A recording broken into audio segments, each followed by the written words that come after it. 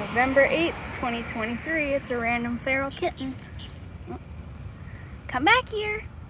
This is tiny. You can't really tell from the video because not next to anything for scale, but this is a tiny little kitten.